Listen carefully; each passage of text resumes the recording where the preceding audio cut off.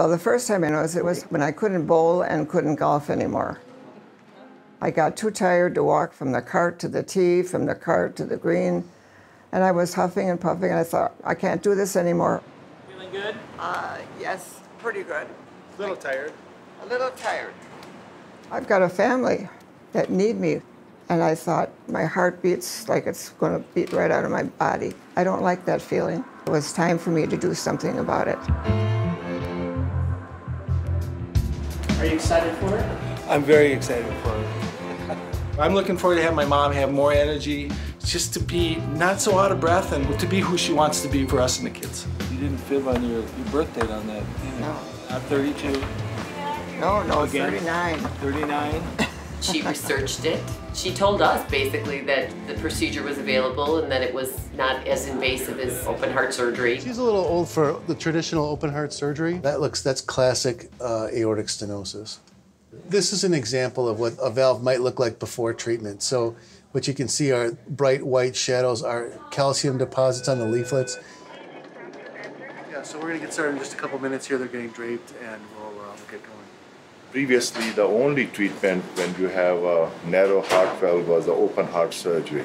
But nowadays, we are doing this procedure with minimally invasive techniques. So TAVR is more gentler to the patient and very low complications. So this has become the standard of care compared to open heart surgery 5 years ago. TAVR, or transcatheter aortic valve replacement, is a method by which we can replace a diseased aortic valve using a catheter and a self-expanding artificial valve, which is made very long and thin like a pencil, passed through the blood vessel into the heart, and then allowed to expand in the position of the native valve without having to open the patient's chest or use a heart-lung machine. These two doctors are well known for this process, and they explain it so well. There'd be no reason for anybody to go to any other hospital but St. Luke's, because they're the heart hospital. I heard that many years. I have no fear whatsoever. I'm not going to go down, not without a fight.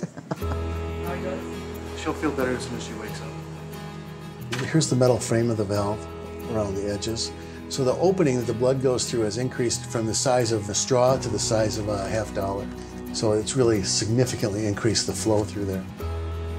There she is.